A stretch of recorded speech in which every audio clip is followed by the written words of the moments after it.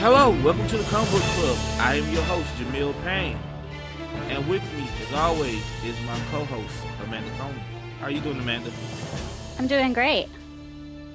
So, Amanda, we are reading Through the Woods today by Emily Carroll. But before we get to that, as you know, last show was our anniversary show.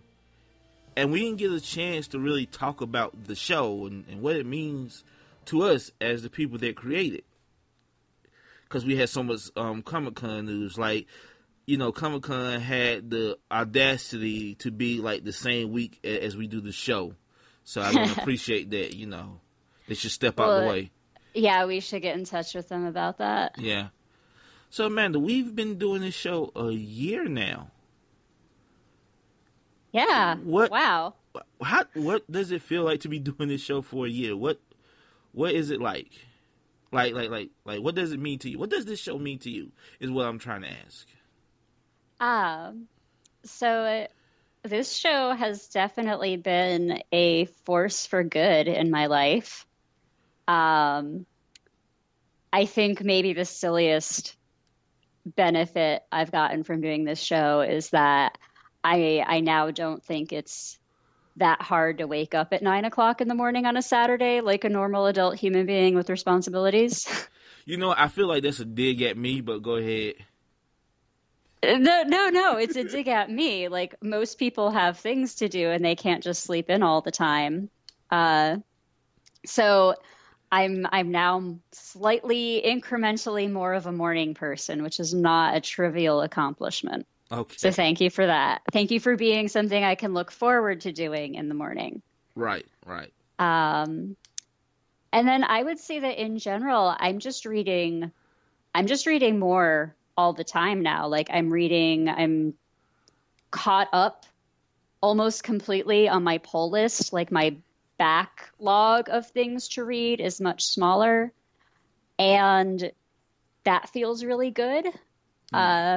When you approached me about this show, I think we were both feeling kind of guilty about all of the books we hadn't been reading. Right. I still feel guilty, but yes. It's such a horrible way to feel about your hobby. And I have a friend who I've recently gotten into reading comics. I bought him the first trade of a series, and now he's gone out and bought the rest of them. And I'm like, you're on the path towards darkness now. Once you feel guilty about the books you haven't read, then you'll truly be a comic book fan. So yeah, I mean, like, I feel better about the like, I feel like I don't feel bad about not reading books because I feel like I'm going to get to all of them eventually. Right. And then the last thing is, I'm also realizing I've never really done a book club consistently before. And I've discovered with you that there are some books where their real value is the discussions you have with other people about them.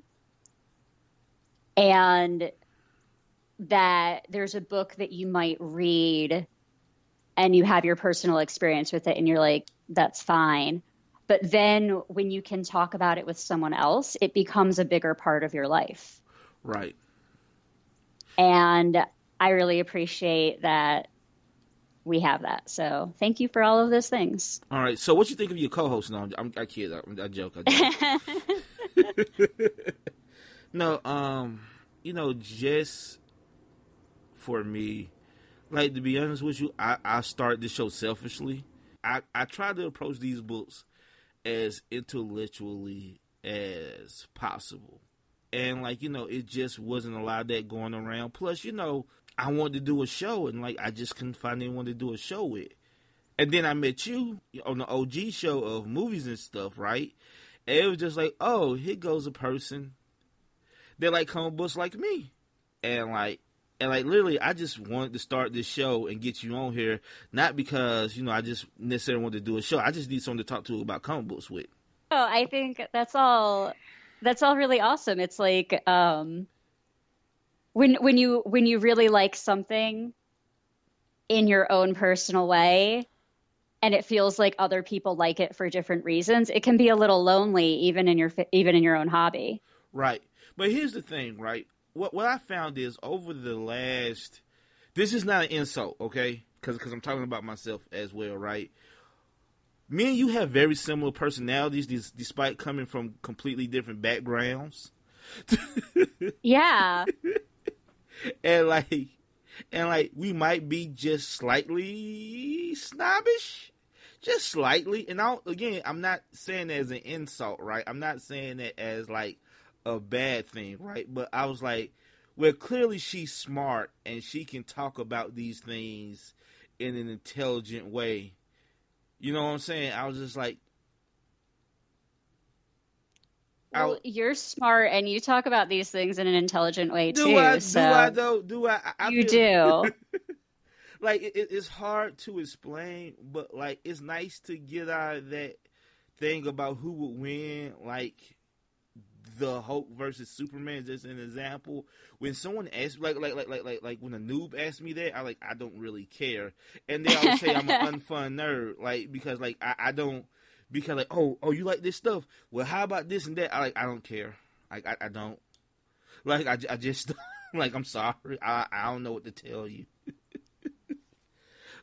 And I think one of the major benefits of the show is just that it's giving me like structure, cause you know I have to do this every couple of weeks. I've made that a habit for myself, and like I said, like you said, I just read more and not just comic books.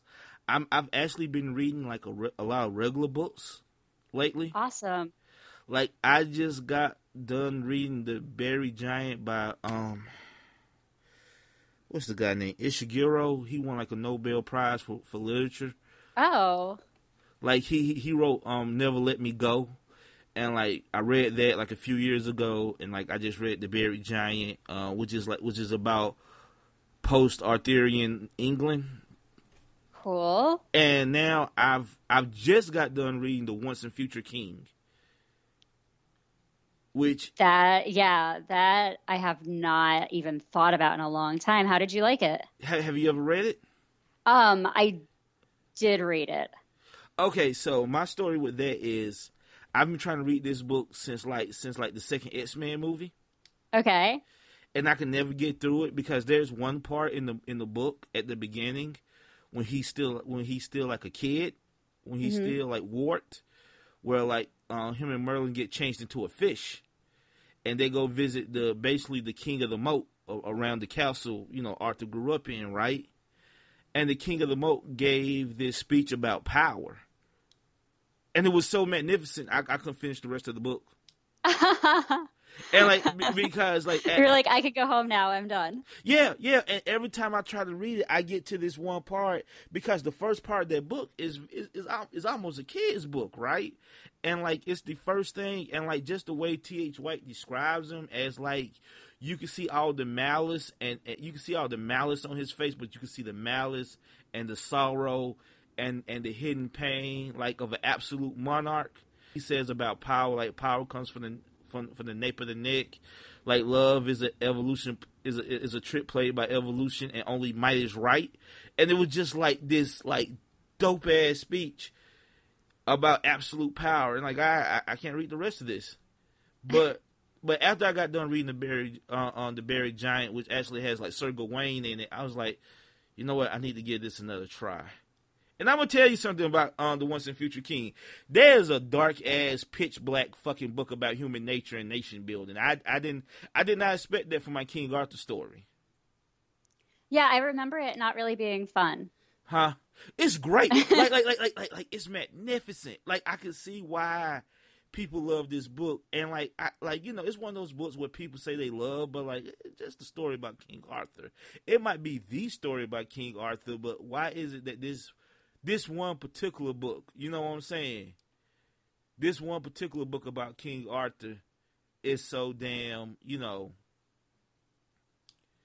it's so damn prominent.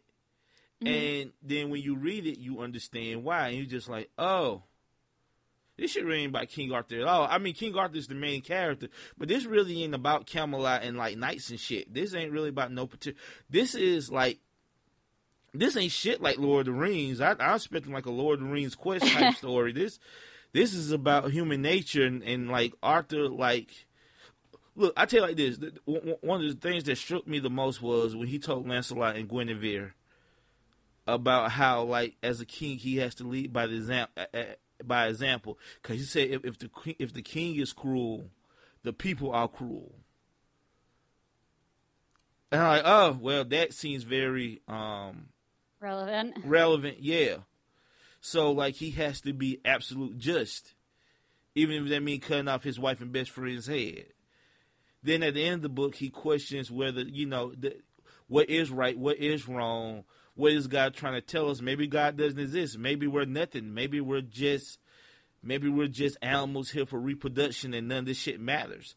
And it's just this really dark thing, and I didn't expect that. But I'm only doing all this after that long ass tangent. It's because I'm doing this show. It just makes me want to read more. It makes me want to be more learned, as it is. Not just comic books, but regular books also. I think after this, I'm gonna read Mist of Avalon. So I'm on this big Arthur kick. That's awesome. Yes. I think it's really cool that you're sort of in like a little genre too, because it helps you like make comparisons. Right. Right. And you know that, like when you get into, like I would take noir as an example. Like if you're writing in that genre, you know that the writers are familiar with all of those stories too. Uh-huh. So like you might kind of notice like the in jokes or like the references and things that like just add to the story. That's really cool.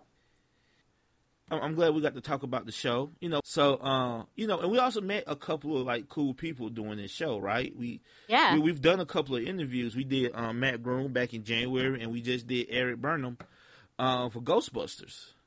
Yeah, that was really exciting. That was, and like hopefully we can do more stuff like that in the future. Hopefully. Yeah. So, Amanda, we are talking Through the Woods by Emily Carroll. Now, could you please give us a synopsis of what we're reading? So this book is a collection, or I guess maybe an anthology of, what would you say, like half a dozen short, very grim fairy tales. Super grim. Super grim.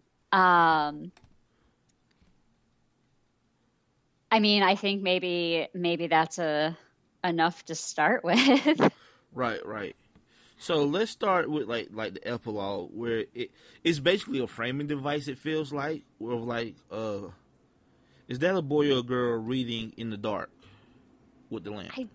I don't think it matters. I think it's just like I think she's just opening the story with like, because there is a framing story at the end, and it feels like instead of this being like a complete story with the stories that you're reading in the middle, it feels more like this is just the first half, or like the introductory sentence of a story. Okay, but yeah, so there's not much to read. There's not much to talk about that. It just sets the tone really well. It just sets the tone really well. So, Our Neighbor House. Yes. That's the first story. Now, I'm going to tell you something. I like this book overall, but I really think it starts high and kind of declines, because I think this might be the best. As far as being just scary, I think this might be the scariest story in the book. Like, I don't think the other stories quite live up to this story, in my opinion. Is that because this is the one that's maybe the least explicit in terms of having like a monster? Right. Okay. That has a lot to do with it. Then the fact, like, at the end of it, it's just like she gets caught anyway, just the finality of it. You know what I'm saying? Mm-hmm. And what she described without saying is so horrifying, and you like never actually see it, and like there's just something really scary about that. Yeah, right. So this is the story of the three girls who live alone with their father. Right. And their father leaves, and he says, if I don't come back, in a day or something, you need to go over to the neighbor's house so that you'll be safe. And this is sort of like ambiguously in olden times.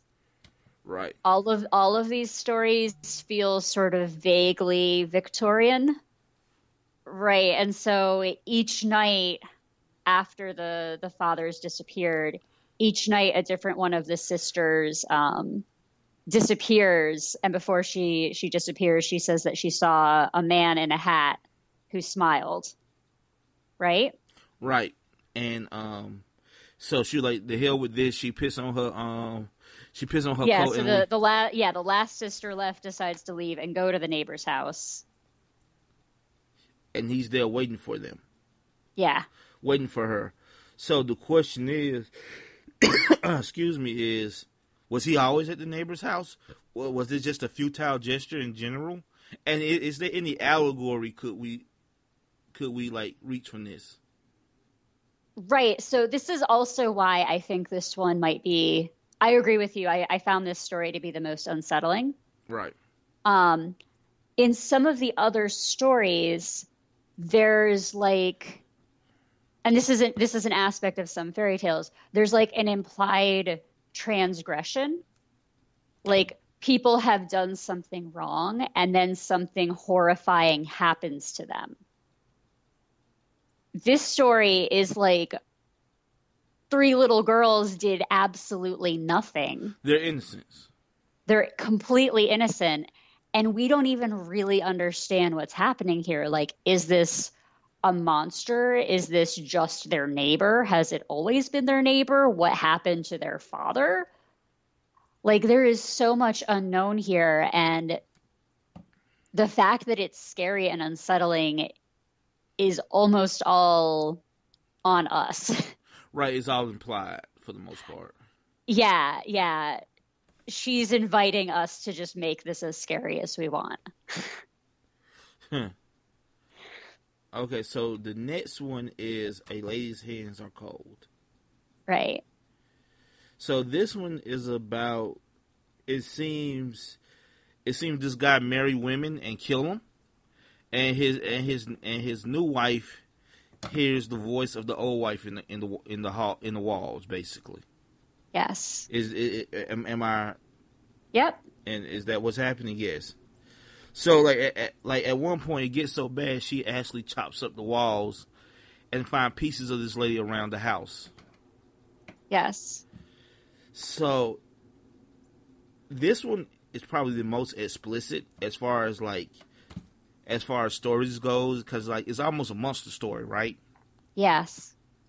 Like it's not even necessarily a ghost story; it's a monster story. And like when she pissed her back together, she immediately tried to attack her, but she ended up attacking the husband, if I'm not mistaken, and the girl runs.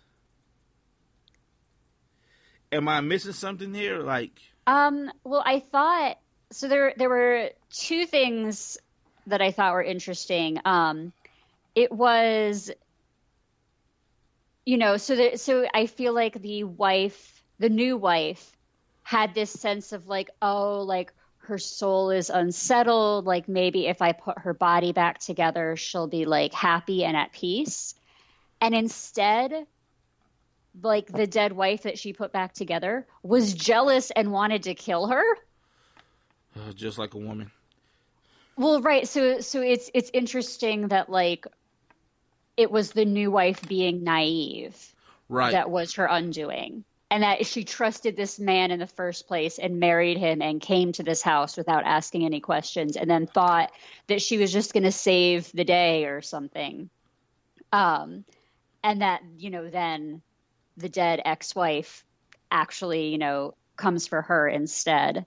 The other thing that I thought was really interesting was that when I was little, I don't remember exactly how it went, but we used to tell like a scary story about a woman who had a red ribbon around her neck.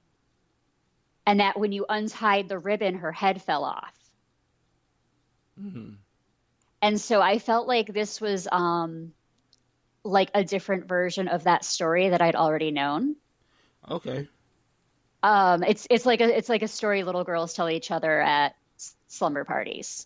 Oh. Um, And then I also had the thought that the red ribbon is also a lot of times something that connects lovers.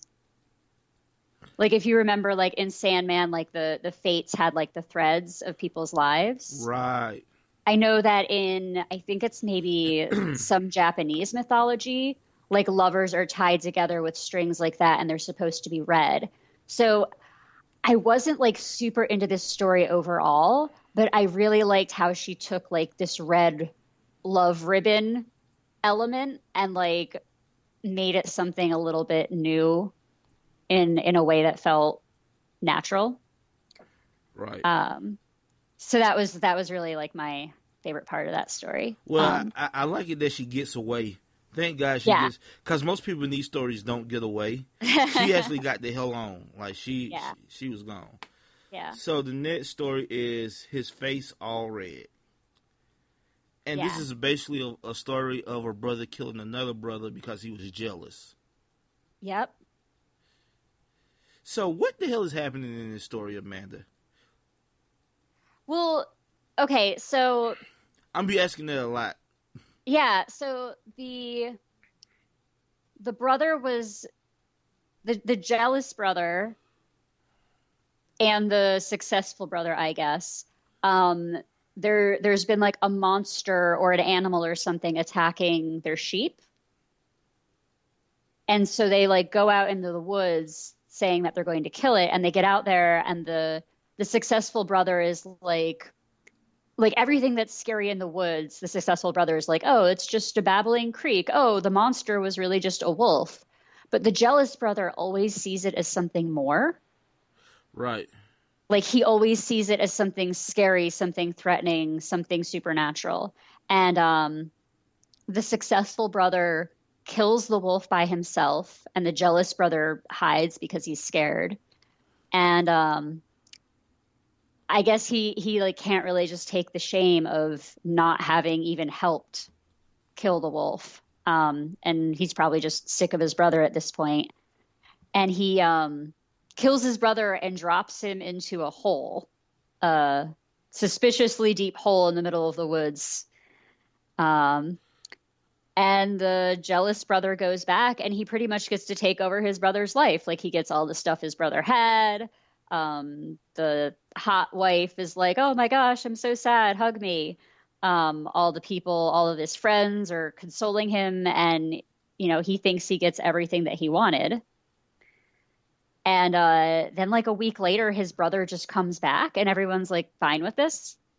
Right. And so he has to sit there and be like, well, can I tell people that I killed my brother without admitting that I killed my brother? And no one's going to believe me. He's right there.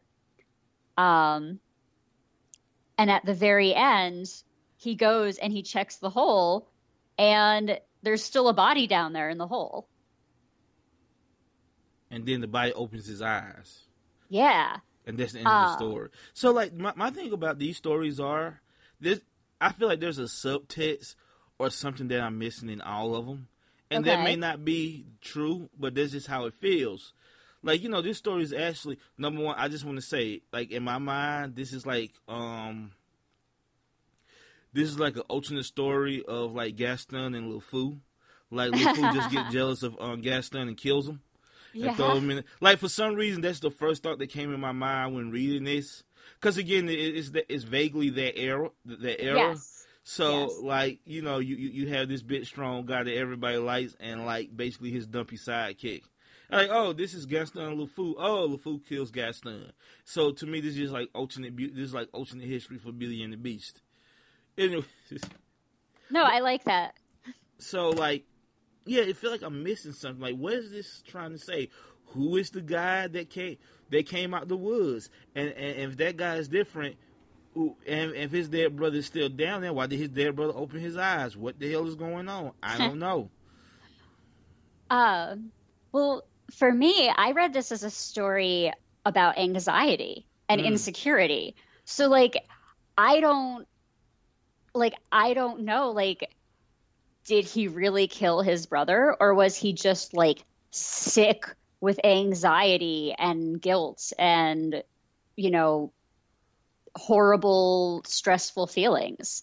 Maybe the jealous brother just had like a psychotic break in the woods and life has actually been continuing on normally and he's just imagining parts of this story. So I felt like this was when I read this, because I'm like an anxious person naturally, I took most of this as a manifestation of like the jealous brothers psychology and not really a horror story.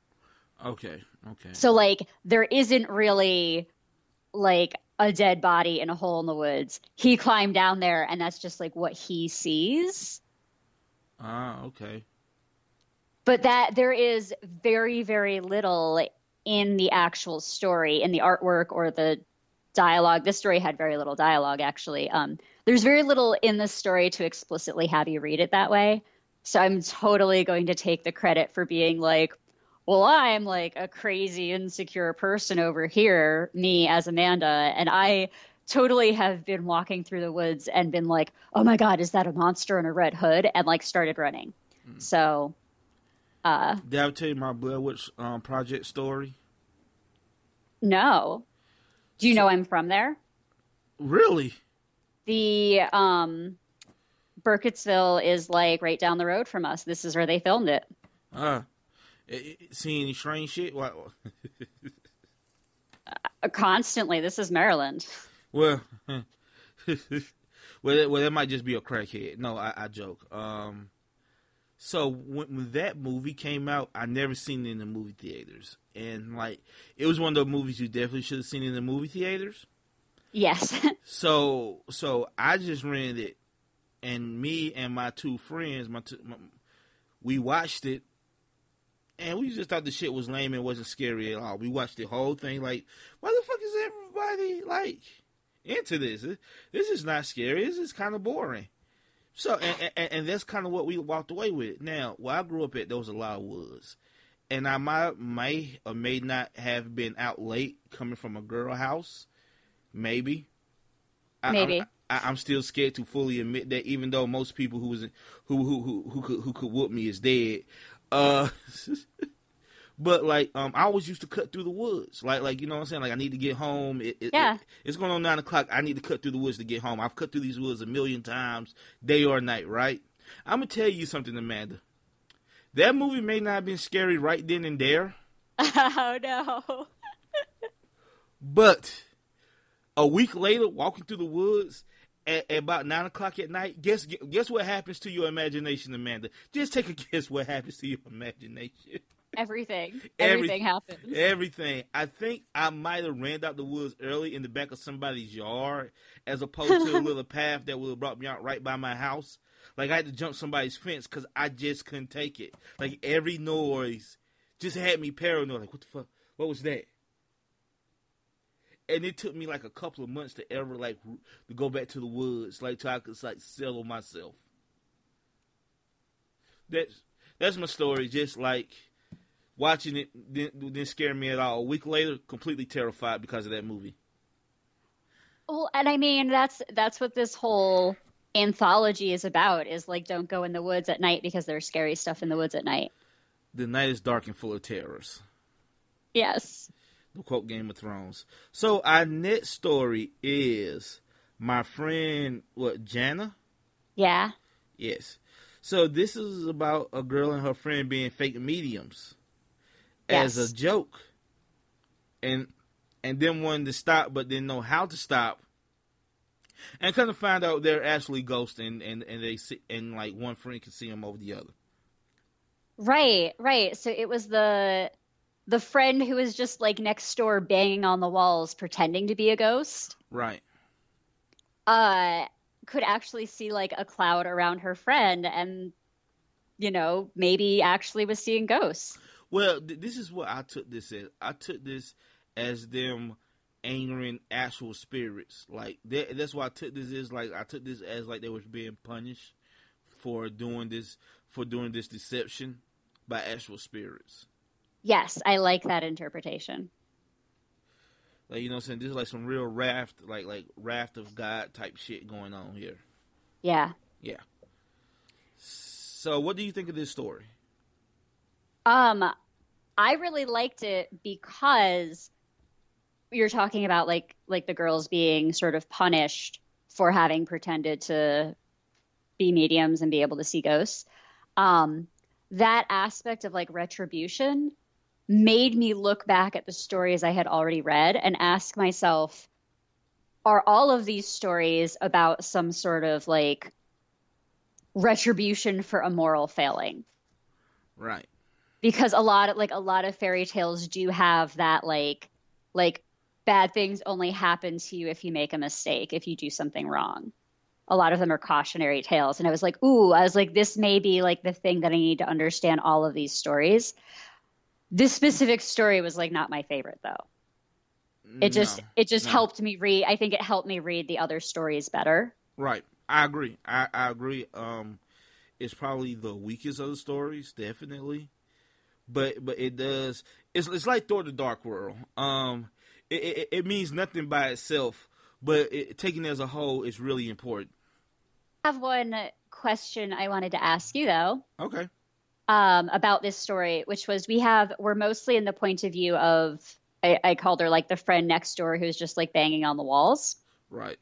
And she saw her other friend as being haunted, and as that girl was like slowly going crazy and obsessive, and like this ghost was like feeding off of her and driving her crazy. Do you think that her friend saw the same thing happening to her the whole time? Oh wow! I Because never. at the very end she turns around, and it wasn't quite clear to me which girl it was. Well, no, that's the friend because the other girl she disappeared. Right? She like vanished. Well, yeah, so there she goes out looking for Jana, and then she finds her and she turns around. Yeah, I guess that is still her. I guess that part at the end was just a little bit ambiguous to me No. about which girl they were looking for and who it was. And it made me think, I was like, maybe what was driving them crazy a little bit was that they were both watching each other being haunted like this. I think that's a very good because at the end it's the friend Yvonne that turns around with the ghost around her. Also, it could be just that they maybe the ghost is just hopping from person to person. I don't know, but Yeah. that's actually a good interpretation of that of what was going on. So you got anything else to say about the story, Amanda? No. All right, so let's move to the next one. The longest story in this book, The Nesting Place. Hmm. Now, this one, I don't even know what the hell kind of story this is. I'm not even for sure. It's almost vaguely sci-fi. Yeah. Like there's strong vibes of evading of the body snatchers in this story, right? Hmm. So, what did you think of this one? What did you take away from this story? Um, so I feel like of all of the stories in the book, this is the one that most has a plot, Right. where if someone was like, "Oh, tell me what this is about, what this thing you're looking at is about," I'd be like, "Oh, well, there's this story, and it's like Victorian times, and it's like this little girl who's like sick has to be sent out to the country with her family because like her dad died or something, and like the pretty young wife is actually like secretly a bag full of worms, and she wants to like steal the little girl's body and like take over the world with her worm babies," and people would be like, "Whoa, that sounds super weird." And I'd be like, "Yeah, it's really creepy and the art's beautiful. You got to check it out." So like I feel like this is like maybe like a good pitch story for her, but it's not like emotionally the strongest one in the book. It's not, but this is why I say, where I guarantee you she was heavily influenced by Invading of the Body Snatchers. Have you ever seen the 1970s version of Invading of the Body Snatchers and how that ends? I don't think I have. Okay, so I'm about to spoil it for you if you don't Thank mind. you. I don't mind at all. Okay, so that movie stars Donald Sutherland, and again, is the story about these people trying to evade these aliens taking over the planet, right? and at the end, the main character, which is Don Sutherland character, he escapes, or at least you think he does. Then the last story, then the last scene is of the other, like not necessarily the other lead, yeah, of the other lead. It's like, oh my god, it's you. Then he opened his mouth and started screaming in the in the alien like pitch, and the story goes off, and like the Right. movie ends. So it ends messed up, as in like basically humanity is lost. If the main characters got taken over at the end, the humanity is lost. That's basically Yeah. what that happens at the end of this story. Yeah, I think I mean like a lot of horror stories end that way. Right. It's very Twilight Zoney in a way. Yeah. Yeah. Yes, that is a really great comparison. Is this all of this does feel Twilight Zoney. Mm. Little open-ended stories that are supposed to make you think. But are like they're just like little nuggets. They're not a complete thing on their own. Right. And they're all sort of like spiritually related, but they're not, there's no continuity. Mm-hmm. Um, Like I think horror just leads itself well to like anthology type things yeah, absolutely. in general. Like It's also, go ahead. no. Go ahead. Sorry. Well, I was going to say that sometimes a lot of art is just knowing when to stop. Right. And, you know, being able to put together half a dozen really tight, really well-made short stories is way better than having any one of these stories being padded and just like made longer for no reason. Right. So like I feel like especially with like things like photography, people will take like thousands and thousands of photos and then they only show you the best one. Well, yeah, I know a little bit about that. Yeah. Exactly. So like this is the sometimes horror is like that. Like people come up with like 50 different scary premises and then sometimes they make the mistake of taking one and trying to make like 30 movies out of it. Or you can take each of those 50 premises and just give them enough attention. Right. So yeah, I mean, there's not really much to say. I mean, there's a lot to say. It's just like, what do you think the worms are that inhabiting these bodies? Because I do think, well, not necessarily mostly a resident. It's something really creepy about like the face disappearing and it's just full of worms. Yes. It was super creepy. I don't really have a clear idea of what they are. I did feel like I feel like part of what made it creepy for me was that it felt like it wasn't like one organism, that it was like this collection of worms Right. became like a person because they were like close together, sort of like a collective consciousness thing, Right. or maybe more like a hive of bees. Like they're all working towards the same goal, but like each individual worm would just be like a stupid, violent animal, Right. which is kind of scary. Like anything that doesn't, not anything, but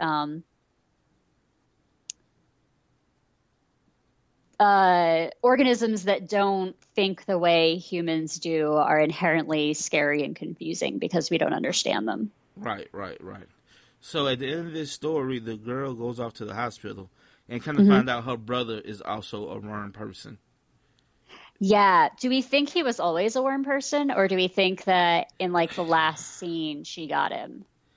I don't know. Like that's the thing. I'm not for sure. And like I've been thinking about this like since I've read it. I was like, could it be? Maybe, but like I'm not quite for sure. It does seem like she didn't know anything weird about her brother until the end. So maybe out of desperation, she might have did it. Yeah. Yeah. I was also thinking like that adds kind of an extra horror element to it because the girl was sick and the young wife as the monster was like, I'm gonna, take your body and put my babies in you. And she manages to convince the monster that she doesn't really want to take her body and leave and take over the world because the world sucks so much. Right. Like the world is dark and scary and the smoke is so bad that it like bites you, maybe literally. And she was like, no, if you go to the city is evil. Like the city is what made me like sad and depressed and sick. Like you'll just go there and die. Like the world is so horrible that you don't want to Like leave here. then like if they find out about you, they're going to do experiments on you and kill you because that's how Right, you. right. She's essentially and I mean like she's like a depressed little girl, maybe not without reason. Right. And she's just sort of like, I'm going to use my oppressive sadness as a defensive weapon here, and it kind of works. Right. Or does it? Dun dun dun. No. Well, yeah, yeah, exactly. But I found that kind of I found that kind of scary because I had kind of been accepting of this girl as just like a sad, moody little girl who likes to read, which is a very common character. Right. And it hadn't really occurred to me that this girl, just through the course of her normal life before she even got to the monsters, was probably like horrifically traumatized and like super depressed and suicidal. Right. And so it was like getting to the climax of this horror story that made me like more horrified for the girl retrospectively again. So it kind of like reframed things. And so the monster wasn't really scary. For me, it was the realization. I was like, oh, this girl probably like most of the time just and somehow found like the strength to use that as a weapon in this particular situation. Right. Um, anyways, So let's move on to the final story, which is basically more or less a retelling of Little Red Riding Hood. It doesn't even have a title; it just says "in conclusion." right. So this is supposed to be like the second. This is why I said like the framing story. It wasn't really like the same story. Right. It was more like she thought of the beginning of a story and put that at the beginning of the book, and then she thought of the way a story might end and put it at the end, Right.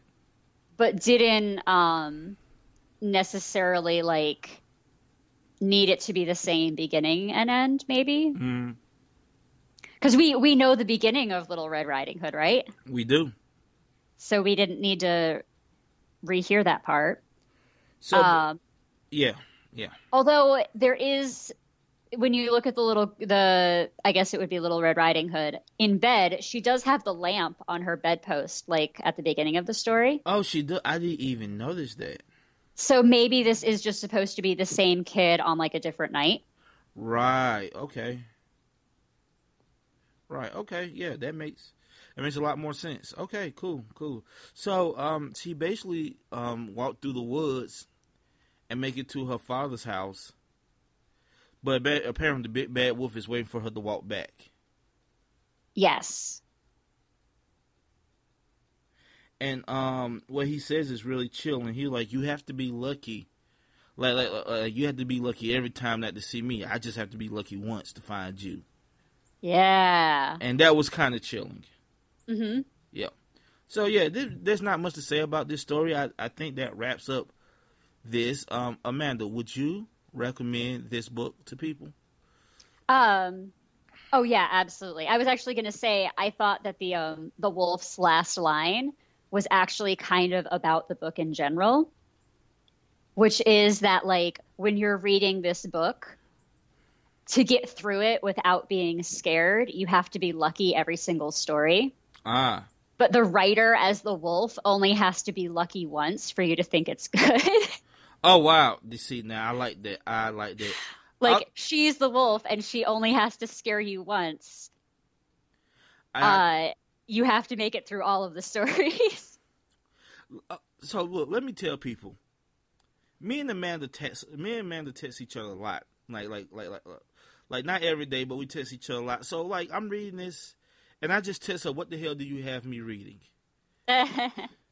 No, actually, I think I told you first. I was like, this is really good.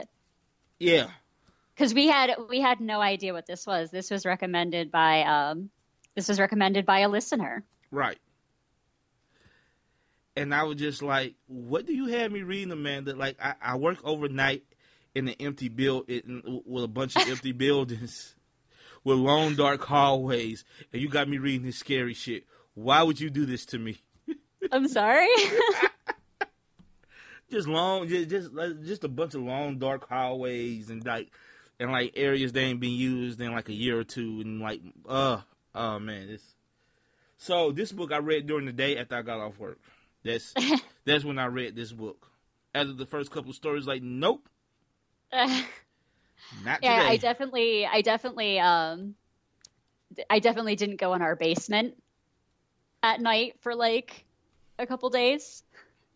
I left my laundry down there until the morning because I didn't want to go get it at night. You know, Amanda, you know we're like grown people in our mid-30s, right? Well, but see, that's the thing is that when you're a little kid and you're like, oh, I don't want to go in the basement, your parents can be like, oh, it's fine.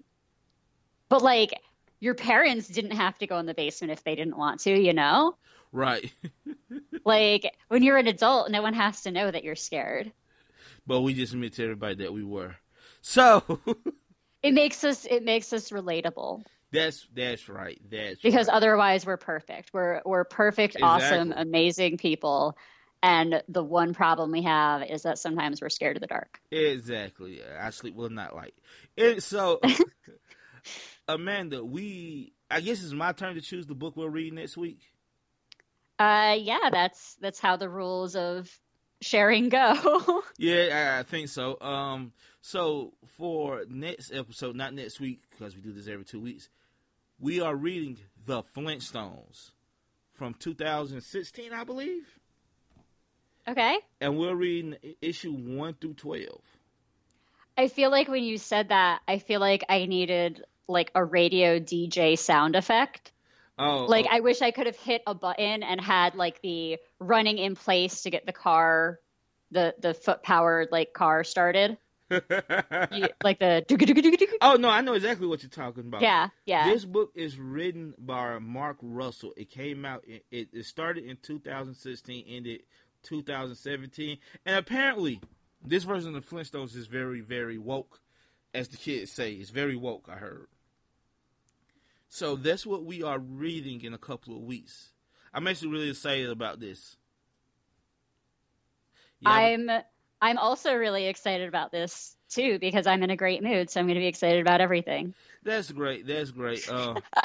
Just know next week, intro music would definitely be the Flintstones theme. So no, you did not download the wrong podcast. That actually is the Flintstones theme that you're hearing. I'm telling you now. All right. Yabba dabba do. So Amanda, what could they Yeah. reach us? We are on Twitter as Comic Book Club 52. They could email us comicbookclub52@gmail.com. You can also find us on Facebook as the Comic Book Club. And you can also, if you follow me or Jamil personally, you can also reach out to us. That's how we got this recommendation. So yeah, all of that works. Flag, semaphore, smoke signals. We'll get there eventually. Mind you, Amanda is way more popular on Twitter than I am. I think I got like 15 followers. So you following me, you're not gonna see much. So direct all of your recommendations towards Amanda Coleman. Uh, all right, I am Jamil Payne, I am Amanda Coney. and we are out.